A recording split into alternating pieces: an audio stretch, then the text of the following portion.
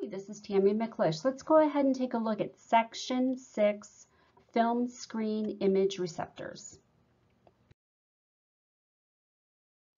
Now, when we're talking about radiographic film, it's not too different from photographic film. The image you're seeing on your right is photographic film. On the one side, it's very shiny. On the other side, it's very dull. And that will determine if we're looking at the emulsion side or the non-emulsion side. So radiographic and photographic film have two parts. They have a base and they have an emulsion. The base is the foundation of radiographic film that provides a rigid structure onto which the emulsion can be coated. The emulsion is what gives the actual film the dull appearance. So if you're looking at the picture on the right, the picture that looks more like a pinkish purple, that is the emulsion side. The part that looks black, kind of shiny, that is the base side. That is the non-emulsion side. So sometimes you can have a film that only has emulsion coated on the one side. Now the picture that you're seeing on the left shows a base with an adhesive.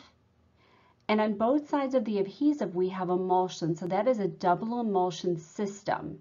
Now there's also a super coat over the emulsion so that we do not scratch the emulsion. Now originally the film base was glass.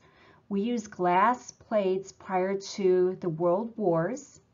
And after that, it was difficult for the people that were taking the images to carry those glass plates. So the glass plates were replaced by cellulose nitrate, but we found out that was flammable, and that was replaced by cellulose triacetate, which is known as a safety base. And as early as the 1960s, we started using a base that is polyester. So if we're talking about film, we're talking about a polyester base. The definition for film emulsion: a material with which X-rays or light photons from screens interact and transfer information. So what's interesting about film is that it interacts with light in order to produce the image. Now, if you go for a dental X-ray, dental X-rays do not have screens inside of them. Therefore, 100% of the radiation provides the exposure on the film.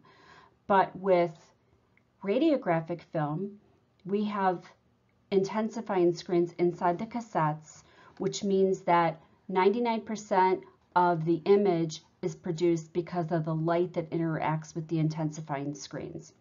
Where if you had a dental X-ray that does not have an intensifying screen, 100% of the radiation will make the exposure. So the emulsion is a mixture of gelatin and silver halide crystals. The principal function of gelatin is to provide mechanical support for the silver halide crystals by holding them uniformly dispersed in place. So in order to make an X-ray image, you have to have a cassette. Now, if we're talking about a digital cassette, we're usually calling it an IR, an image receptor. So let's take a look at these cassettes. These are all pictures of cassettes, and these are rigid holders that contain film and screen. Now the one all the way to the right, which is yellow and green, those are cassettes that we're used to seeing when we're taking X-rays. Those are film screen combinations. So a lot of time you're going to hear us say film screen combination. That means we have a cassette, and inside that cassette we have screens. We either have one or two intensifying screens, and then we have a film inside, and that film is either coated with emulsion on one side or coated with emulsion on both sides. Now, if you have emulsion coated on both sides, then you have to have screens on both sides of your cassette. Now, the image you're seeing in the middle, the orange image, that is a CR cassette, or a CR image receptor. That is computerized radiography. And the one you're seeing all the way to the right is digital radiography. That is an IR, an image receptor. When you're talking about taking images on film, we talk about the speed of the system. Speed is the sensitivity of the film screen combination. It's the screen film combination to X-rays and light. Speed is reported as the speed of the film and radiographic intensifying screens. If you have a slow speed system, it's going to be about 50. If you have a high speed system, it's going to be about 1200. So I need you to think back to the time when you went out and you actually purchased film for your photographic camera. If you picked a slow speed film, which you probably picked a 100 speed film, that was something that you would take pictures of somebody that was just sitting for a portrait. Where if you were taking pictures of somebody that was in an athletic event, you would probably purchase a 400 speed film, which would be a faster film. So think about it that way. 100 speed films are slow and 400 speed films are very fast. It's no different than when we were taking X-rays on film screen. So if I were to take an X-ray of a hand, I knew that that hand would not move. And because that hand does not move, I'm going to use a 100 speed system. The reason I use a 100 speed system is because I want good detail. So we actually called our extremity cassettes, which were pictures of our hands and our feet, our arms and our legs, we actually called those extremity cassettes or detail cassettes. So the cassette that you see that is yellow with a gray around it, that was an extremity cassette. So that would probably be a 100 speed system. So I knew that if I was going to take a hand x-ray or a foot x-ray, I would grab that cassette because that was called a detail cassette. It would give me nice detail, and the system was going to be slow, but it would give me nice detail. If I was going to x-ray a skull or a spine, like a cervical spine, I would grab the green cassette because that was a 400 speed system. That was a faster speed system, and that would allow me to have not really good detail. However, it would allow in case the patient moved. And if you're going to x-ray a cervical spine, patients might move. So we would select a higher speed system. So that's how I knew how to take x-rays. I would grab the slow speeds for my extremities and the higher speeds for my spine work or my skull work. So think about a patient. Think about their axial skeleton. Their axial skeleton is their cranium and their spine. You would use a 400 speed system. And if we were x-raying arms and legs, extremities, which are our appendicular skeleton, we would grab the 100 speed system. Slow speed for detail, high speed if there's a potential for motion. That is film screen combination. So let's take a look at the cassette in the middle. The cassette in the middle is a computerized radiography cassette. Now, what does that mean? Well, when I was using that cassette, you see the little picture on the front of the little body part? I would circle or write the body part that I was x-raying. Because when I went to, not the processor, but when I went to the digitizer, I had to tell the digitizer what type of an x-ray I had just taken on the patient. Because I had one cassette. I had one cassette to x-ray the entire body. So I would have to say to it, okay, machine, I am now giving you a hand x-ray.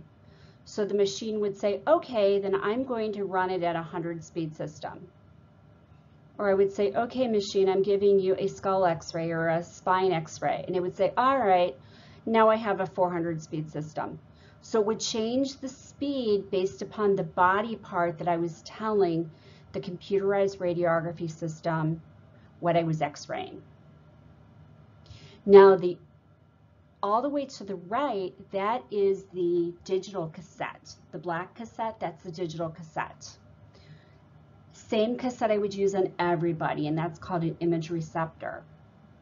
And what I would do is I would select hand x-ray, and I would tell the machine this is going to be a hand x-ray. And it would change the speed of the system based upon what I was telling the machine that I was going to take an x-ray of next. So that's how we worked with the different speeds of the systems. So the slower the speed, you're going to have nice detail. The higher the speed, you're not going to have so nice detail. So if I was working in orthopedics and I had a linebacker coming in with really big shoulders, I would use a 1200 speed system because I knew that I had to penetrate that shoulder.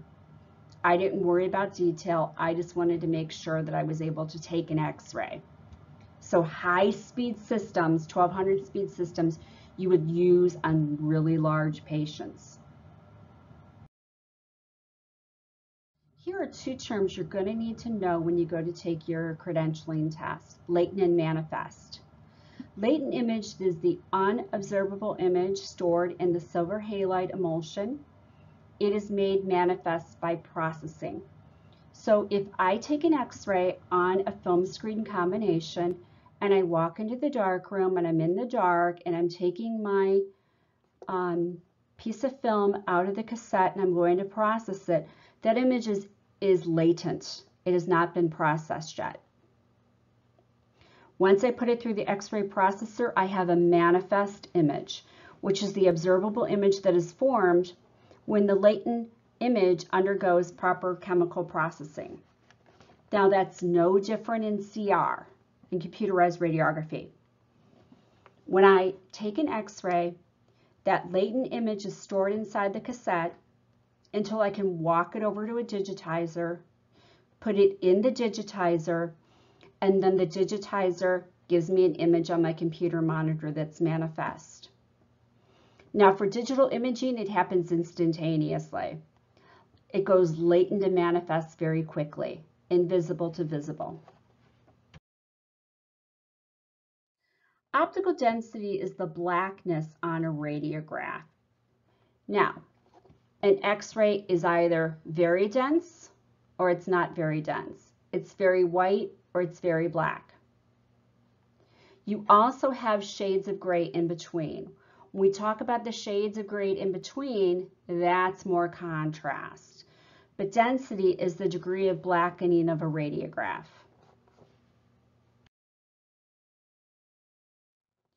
Detail or spatial resolution. Detail is the sharpness of an image. It is the sharpness of structural lines on a radiograph. As I was telling you earlier, I wanted nice detail when I was x-raying fingers, so I would grab what we called a detail cassette because I knew I would have nice detail. Spatial resolution is the ability to image small objects that have very high subject contrast. So if I'm looking at the chest x-ray, I can see the structures of the air as it is coming down through the trachea to the bifurcation at the carina, going to the right and left lung. I'm able to see very small objects with very high subject contrast. Subject contrast is the degree of difference between the blacks and whites. So I'm seeing the air coming down the air-filled trachea, and I'm seeing the whiteness of the mediastinum. Contrast resolution is the ability to distinguish between and to image similar tissue. So in the first x-ray you're seeing that a patient has some patchiness in the left lung. That is a pneumonia. I can see that because my image allows me to see lots of shades of gray. Where the image with the arrow, that is a picture of somebody that has a collapsed lung. The right lung is showing that it is totally collapsed and the lung is actually pushed toward the mediastinum. That is giving me a high contrast x-ray, lots of black and lots of white. Versus the first x-ray that has the left marker on that, that is a low contrast x-ray. I'm able to see lots and lots of shades of gray. I'm able to see the pneumonia in the left lung. And I'm also able to see the chest tube that is placed down into the patient's right side of their chest. So that is contrast resolution. Spectrum matching.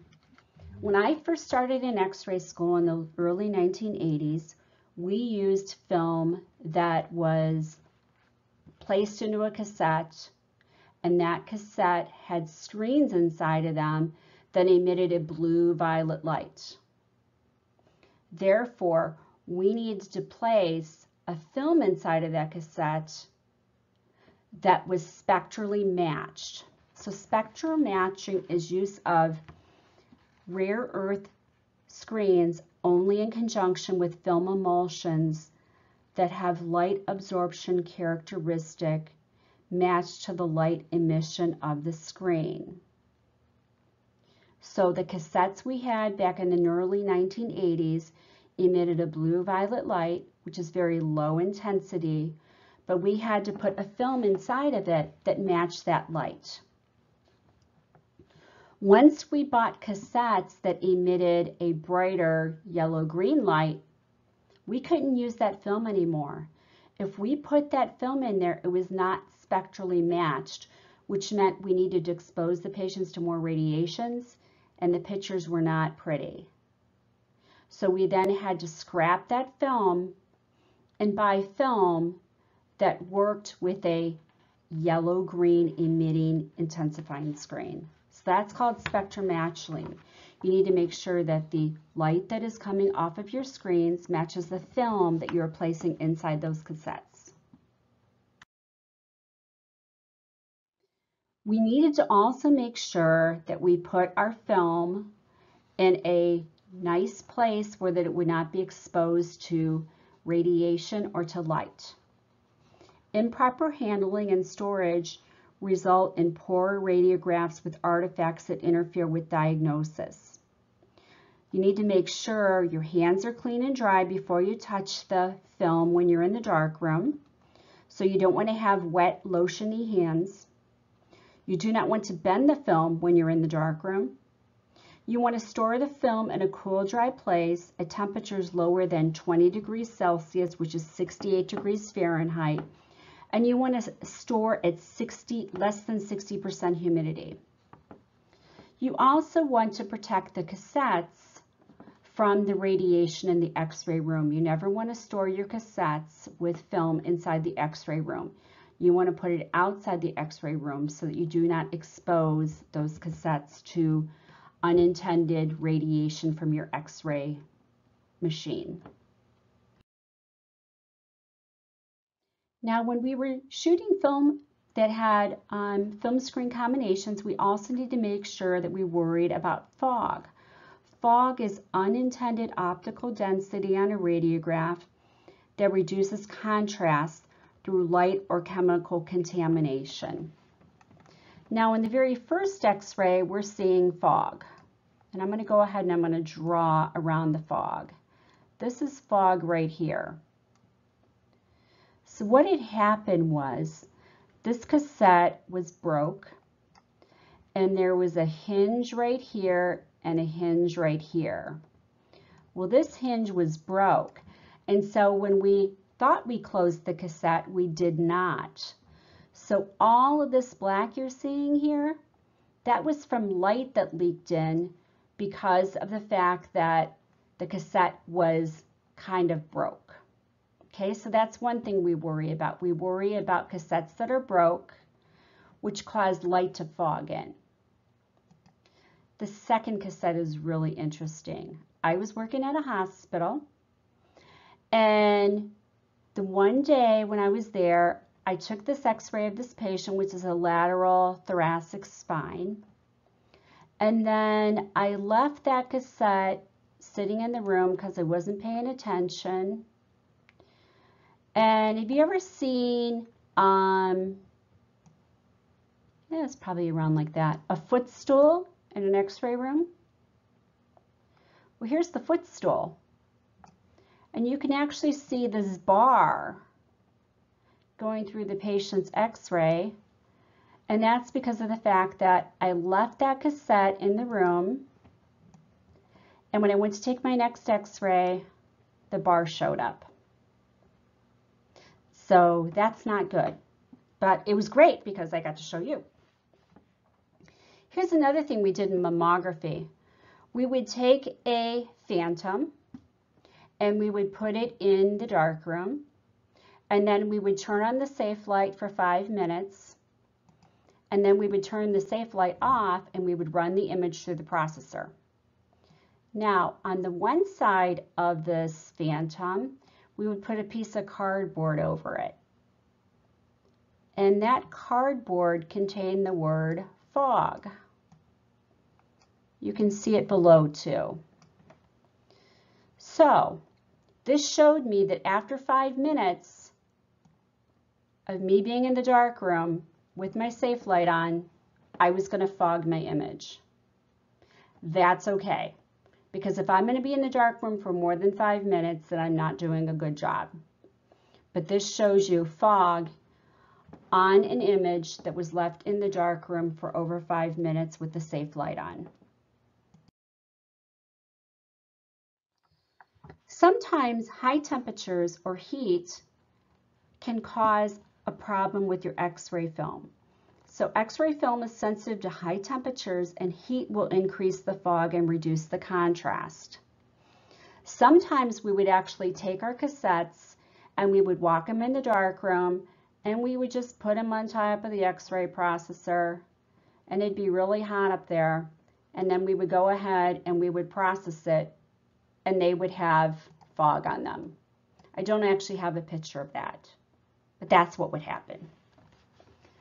The middle picture is my pride and joy. I was working at a hospital and we had a brand new cassette that arrived, and instead of cleaning it like we were supposed to, somebody just went ahead and put a piece of film inside of it. If there is static on a cassette and you place a film inside the cassette, you are going to put static on the film. This is called lightning rod static. Radiographic film is sensitive to high humidity. Static increases when humidity drops below 40%. So all of this stuff here that looks like lightning rod branches, that is static electricity. The second we put that film inside that cassette, it just pulled the electricity to the film, and when we x-rayed the patient, that's what her x-ray looked like. The last picture is light fog. Light can expose the emulsion before processing and film fog or produce an artifact on the film. Film should be placed in the film bin that is in a light, tight, dark room. Well, back in the day, we would put our film into the processor. We'd put it inside the processor over here on this side. So we'd put the film in the processor and it would go through the processor and we would pop out of this bin. Well, you had about 15 seconds to wait to hear a bell. Well, the one day I wasn't waiting to hear the bell, and this much of the film went into the processor, which was a lateral L5S1 spine x-ray. This part was exposed to the light because the bell didn't ring yet. I opened the door and all of this turned black because I wasn't paying attention and I was in a hurry to get out of the dark room. So that's what happens. Radiation fog, artifact caused by unintentional exposure to radiation. Ionizing radiation other than the useful beam creates an image artifact by increasing fog and reducing contrast. Now, an X-ray film is more sensitive to radiation than people. So after we take an X-ray on a film with the patient's lumbar and we walk away, scatter radiation coming in contact with an exposed film will create an image artifact by reducing contrast and increasing fog. This is another one of my favorite images. I was working with a gentleman and he had long arms, and he took this x-ray. You can see his watch, and you can see his arm. And here's his hand. Well, that's not his hand, but you know what I'm saying. Well, what happened was he had this in his arm, and then he leaned into the room to tell the patient to hold their breath, and he took the x-ray. And you can see his arm, and you can see his watch. So that's why you don't want to do that. Shelf life or age fog. You need to check the expiration date of your film often. Shelf life of 45 days is reasonable, and it's the maximum amount of time for the film.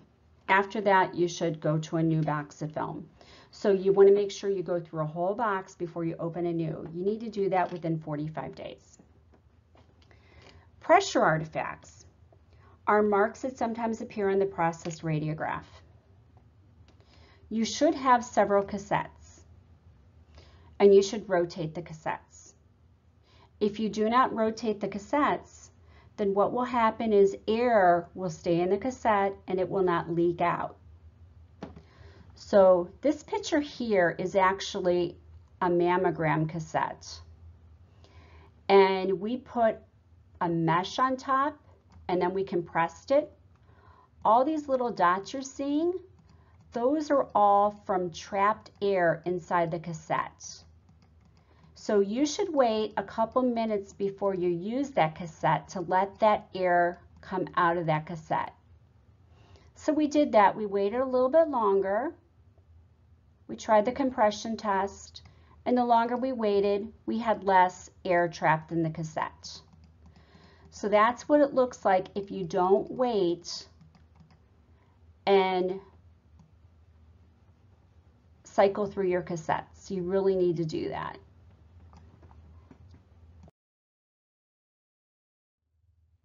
Now let's talk about intensifying screens. So if you open up a cassette, if it is a dual screen cassette, you will see white layers on each side of the cassette. Now inside a intensifying screen, you have the protective layer, you have the phosphor layer that emits light, you have a reflective layer, and you have the base. And right now the base that we use is called polyester. The screen phosphor, the phosphor is a rare earth phosphor, which is the active layer of the screen. The phosphor emits light during stimulation by X-ray. The intensifying screens use a rare earth phosphor that is a fluorescent material that emits light photons within 10 to the -8 seconds after stimulation by X-rays. These phosphors are converted to a latent image on the film using silver halide crystals on the film as a storage medium. Those phosphors fluoresce and then they stop. So 99% of your image is due to the light coming off the intensifying screen and not the actual radiation itself. We are using a lot less radiation now than we ever did because the light is what exposes the film. Now, your screen should fluoresce and then stop. So fluorescence is the emission of visible light only during stimulation. Once the stimulation stops, it should stop fluorescing. Think of a glow stick. A glow stick is something you do not want. You want it to fluoresce and then stop. If it keeps fluorescing, then you're going to overexpose your image. The reason we use intensifying screens is because of dose reduction. The one X-ray you are seeing without screens and the other you are seeing with screens. Intensifying screens convert the energy of the X-ray beam into visible light. This visible light then interacts with the film to form the latent image. Approximately 30% of the light striking a screen interacts with the screen. The use of screens results in lower patient dose, but has the disadvantage of causing a slight blurring of the image. the blur is not that serious. We have different types of resolution of cassettes. You see two cassettes here. One cassette has single emulsion, which means it has, is a single intensifying screen cassette, which means that the emulsion or the dull side would go toward the screen. The non-emulsion side would go through the black part. The second cassette you're seeing is a dual screen cassette, which means that you have a film that has emulsion on both sides, so both sides look dull. There's a term called less resolution, which is the lack ability to image two separate objects and visibly detect one from another. When we were not using screens, we did not have nice resolution. We needed more resolution, so we had to go to screens in order to do so. So when we had dark rooms, we had to maintain the dark room. We also had to clean the cassettes. Cleaning in a busy department, it may be necessary to clean screens once a month or more often. We cleaned the screens with the manufacturer preferred cleaner and allowed the screens to air dry. You could not take a different manufacturer's cleaner and use it on all cassettes. If you did, you could ruin the screen. Screen film test, which I told you about earlier, was a wire mesh test placed on the cassette, and we x-rayed the cassettes. If there was a blur, it meant there was poor screen film contact and the cassette needed to be replaced. And I also told you about spectral matching, which is use of a rear earth screen in conjunction with film emulsion that have light absorption characteristic matched to the light emission of the screen. You couldn't put the wrong film in the wrong cassette.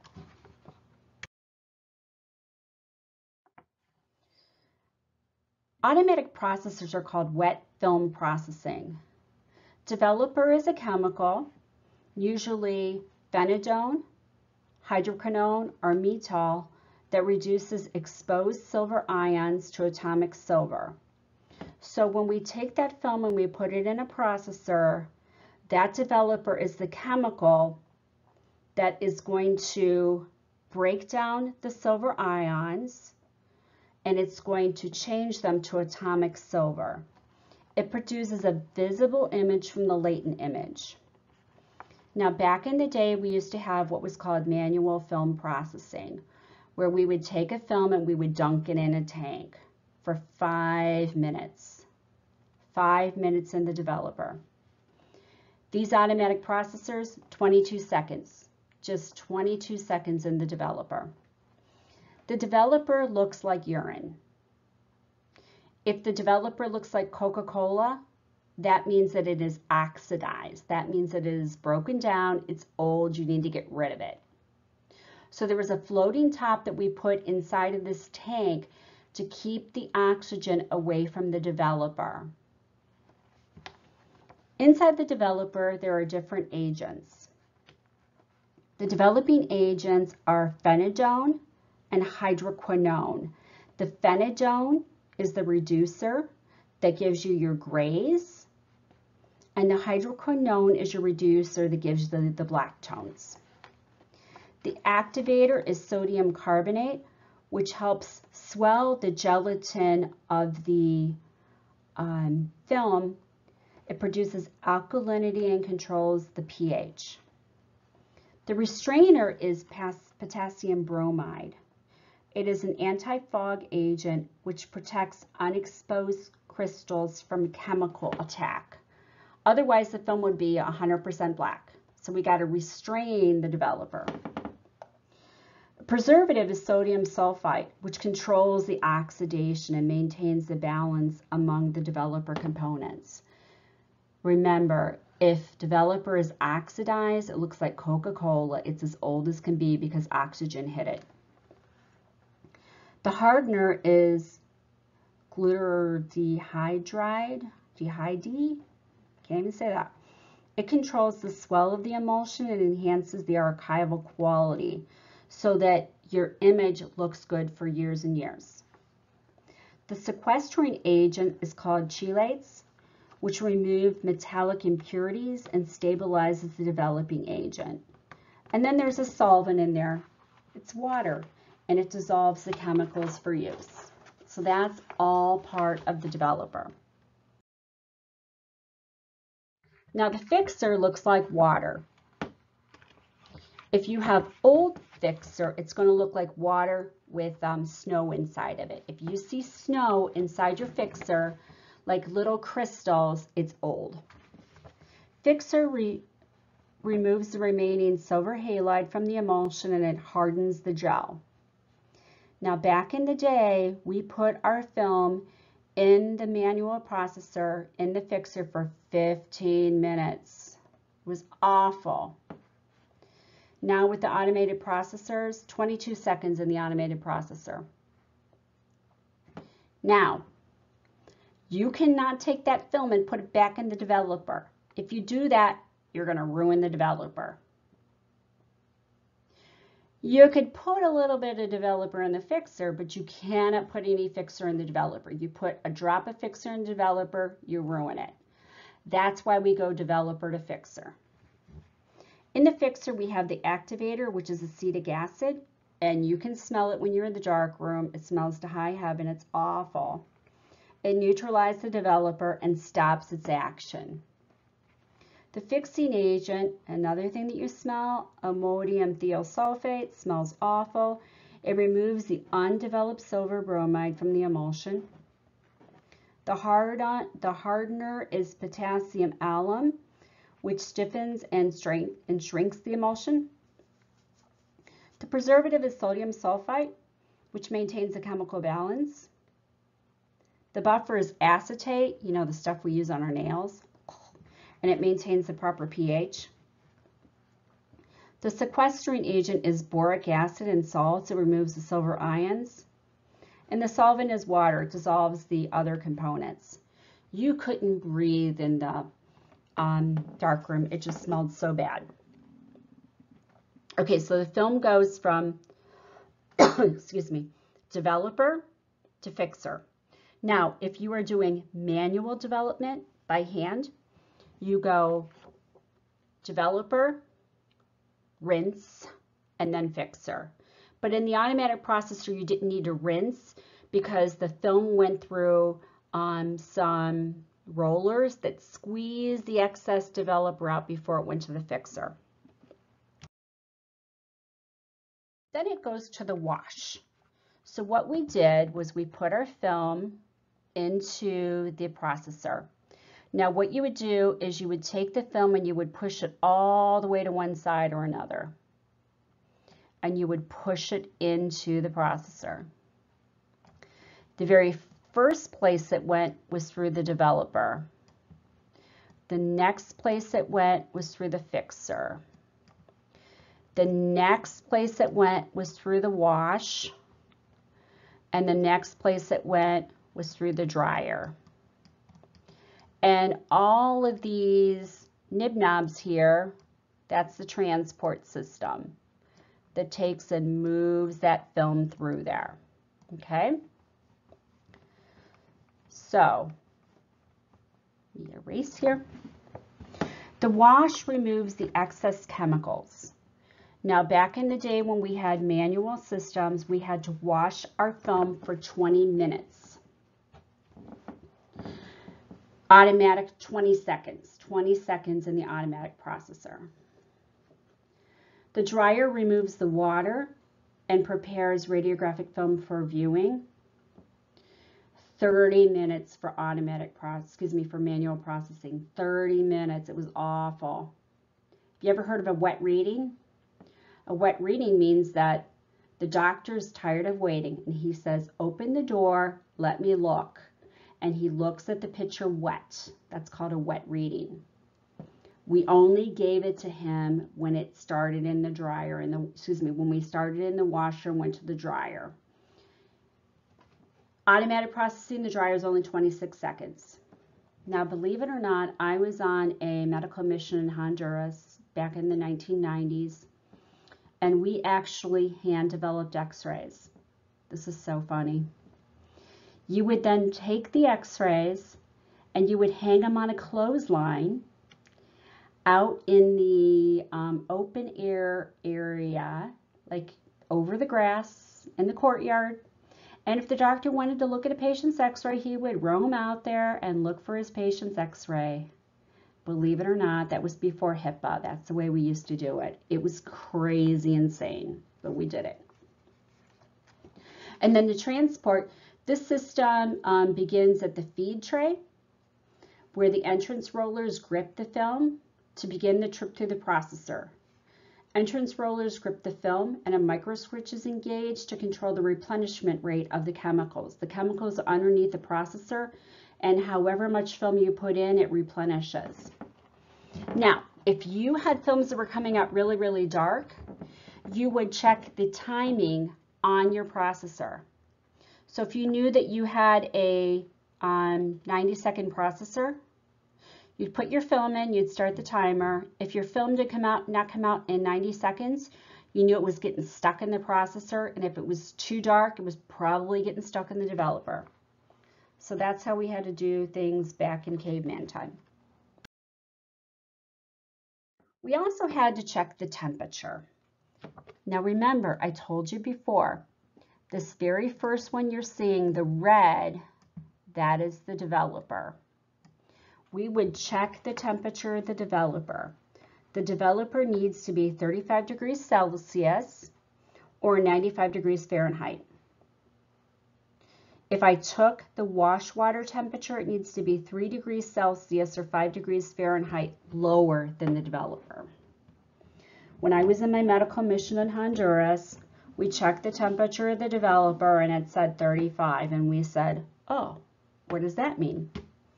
We then had to go find a thermometer because none of us could remember how to change Celsius to Fahrenheit. So it's important, if you need to know that, because you never know when you're going to have to use it. In the automatic processor, there's a circulator. A circulation system continuously pumps the developer and the fixer, thus maintaining constant agitation within each tank. Water must be circulated throughout the wash tank to remove all the processing chemicals from the surface of the film before it hits the dryer.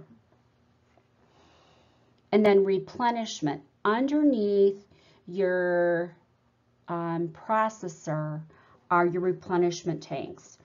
Replacement of developer and fixer in the automatic processing and film. The replenishment system meters the proper quantity of chemicals into each tank to maintain volume and chemical activity. Replenishment of the developer is more important than fixer, but the fixer has to be replenished too. You're going to use more developer than fixer. Safe light. In your darkroom, you have incandescent lamps with a color filter that provides sufficient illumination in the darkroom while ensuring that the film remains unexposed. This is something you probably need to know. A 15-watt bulb should be no closer than 1.5 meters or 5 feet from the work surface. If it's any closer, it can fog your film. Now, back in the days when I went to school, we had blue sensitive film. So we did not have a red filter, we had an amber filter. But eventually, for blue and green film, a red filter is used. Okay, so red filter is for blue and green sensitive film. But if you just have blue sensitive film, you have to use an amber filter.